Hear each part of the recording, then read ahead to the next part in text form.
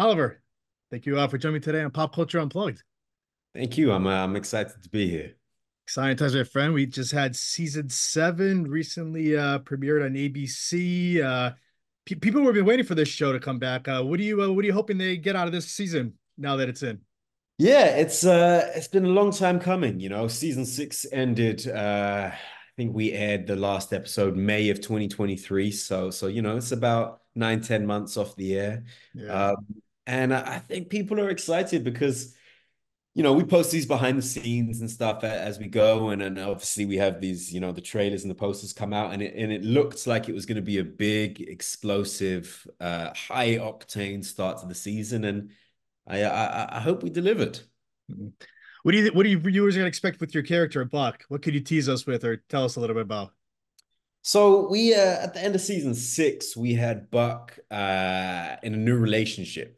Yeah. Um, but at the beginning of season seven, we have quickly discovered that he's now single. So he is getting back amongst it and figuring things out. He's in his early 30s, and he's trying to push not too hard for some professional advancement and I guess some personal ones too. Yeah. What's great about Buck too, he's gone through like a significant growth throughout the series. How do you think his journey's gonna continue to evolve? Yeah, in the early seasons, he was pretty reckless, and very kind of. I like to describe him as gung ho, and he just calmed down a little bit as we've Mm. gone throughout the years. And I think this season is much of the same. He kind of has fallen into this almost co-parenting role with his best friend, and so that's a big part of his life, and I think that's helped kind of steady him and provided some stability. So I think, yeah, he's just kind of growing into an adult rather than like a big man baby. Right. Throughout the seasons also, like what have you learned for yourself? Like what have you learned playing this role? In terms of like being a firefighter, or you mean just in general? Just in general, a little bit of everything, I guess. Yeah. Well, it's funny. So my journey kind of mirrors Buck in a lot of ways, right? So when we started the show, Buck was the rookie into this Yeah. firehouse, and when I joined, I was, in terms of like acting experience compared to the rest of the cast, I was also kind of the rookie, right? I was the greenest of the bunch, and so we've kind of grown up a little bit there together, and those lines have been a bit blurred, and we've both come to understand our own worth a little bit and what we can bring to the table. And I think, kind of as I describe, and we both kind of just settled down a little bit and taking it all in and not try to push too hard, but just started to enjoy the ride. What do you think about their like the relationship with Buck and Eddie? Like a lot of the fans have like pressure. They have like strong opinions about that relationship. Yeah, they do. Which, listen, I'm all for it. Like, I think that's a great thing. It's great that people care enough about the show and about the characters to have Yeah. strong opinions. I've gone through different phases over the years of really wanting to tiptoe around what we say, because we don't want it to be interpreted wrong Yeah. and get people's hopes up, and then other times where kind of we've landed at the moment where I think like we just have to make the thing. You can't have the audience interpretation in mind too much when you make it. You have to make it almost in this closed little box. Then you put it out into the world, and people can take from it what they want. And it is great that people do take different things from it, right? That's the point in art, whatever level of art you think you might be making, is you want different people to look at it and take different things and feel different things when they watch it. One of my favorite things on the show is Buck's relationship with Bobby, kind of like a father-son duo type of thing. Like how would you describe that bond between those two characters?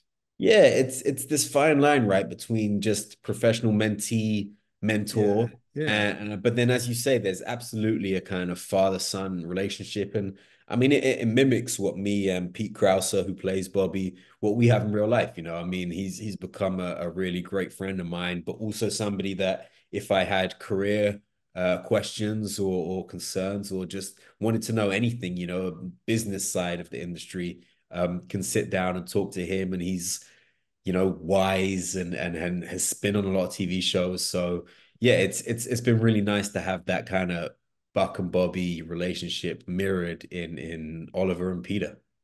What's the best advice he's given you, Offset, about career acting? In the first season, right? So the first like 3 or 4 episodes of the season, they're very Buck heavy. Mm, And I was like, yeah, I'm on this new TV show. I'm like, I have a bunch to do. And then this episode came where I did very little.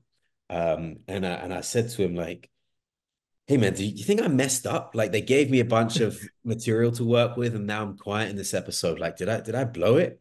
And he was in his I think he was 52 at the time, and I was 26. And he said, "Listen, I get it." He said, "When you're 26, you always want to be thrown the ball. You know, you want to mm, show what you can do.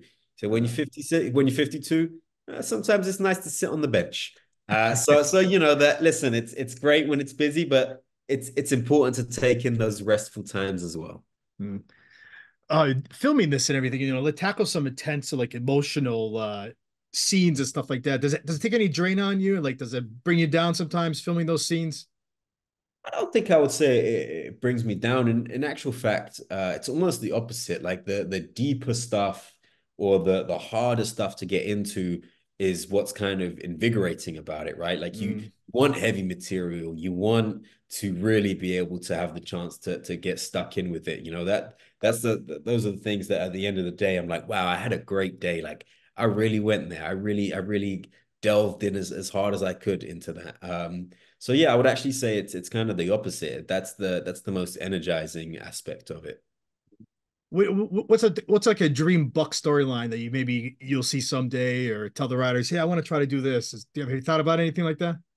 You know, it's something that we kind of have touched on a little bit. I would love to see a scenario where Pete's character is steps aside for whatever it may be. Like this season, he's on a cruise, and Yeah. Buck is given some responsibility. Mm, Because we've seen moments where, due to other people being injured, he's had to step up and take that responsibility, yeah. and done well with it.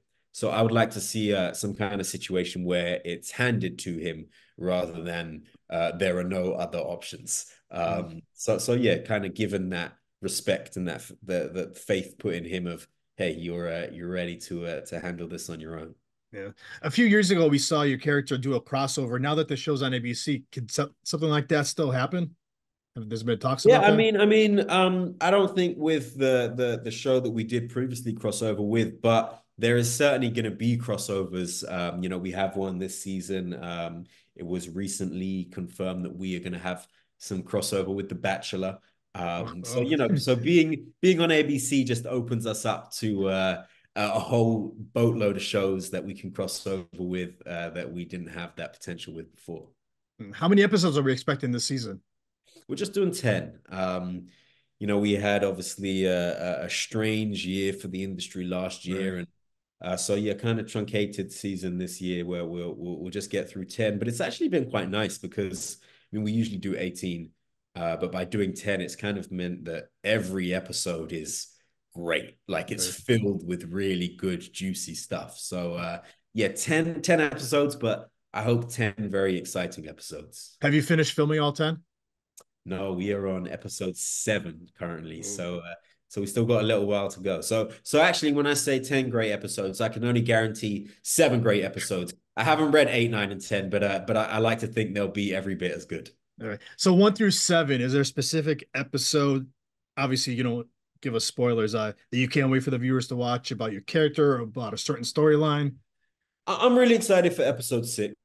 It's I think it may have been announced. In fact, I know it has. It's we've kind of been building up to this wedding between Jennifer Love Hewitt and Kenneth Choi's characters.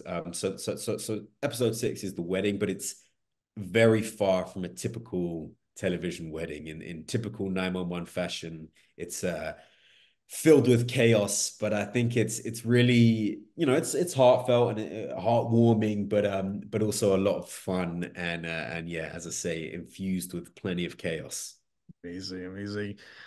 As an actor, also, like, how do you balance the intense drama of the show, especially with there's like sometimes we have some humor in it also. Yeah, which is great. You know, we talk about Yeah, it on set sometimes that like we have the ability on the show to play so many different things. yeah. So it's just fun more than anything, and there's such a specific it will be hard to articulate it, but there's something in the scenes, in the way that it's written, that it's so clear what tone we're going for or the writers are intending for each particular scene.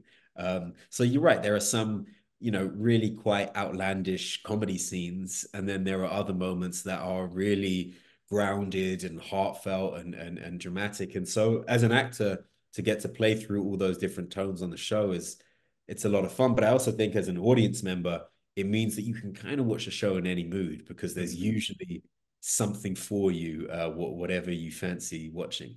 Amazing. Last question. 911 has a dedicated fan base. Have you ever run into like a fan in the streets or anything, and have they stopped to talk to you about Buck or anything? Yeah, it's a show that obviously has quite a large audience. So Yeah, yeah, it's nice. I have never had an interaction meeting somebody in the street that hasn't been lovely. yeah, It's always been sweet and respectful, and it's nice. It's a feel good show, and it reminds me that that is exactly what it's doing. It seems to make people feel good and feel hopeful, and that's the kind of energy they give me back. And yeah, yeah. it's a joy. Like truly, it is. Amazing. Oliver, how can the listeners, the viewers find you on social media and how to keep up with you? I know you've been posting pictures of the season coming up and everything. Yes, sir. You can find me just on Instagram. That's the only one I'm on, and it's Oliver Stark, 2Ks, because somebody else had Oliver Stark with one. So I'm there, and yeah, we like to post little bits of the season as we go. So yeah, that's where you can find me. Amazing. Oliver, I want to thank you for giving a few minutes today. This was great. Thank you so much. I appreciate you having me.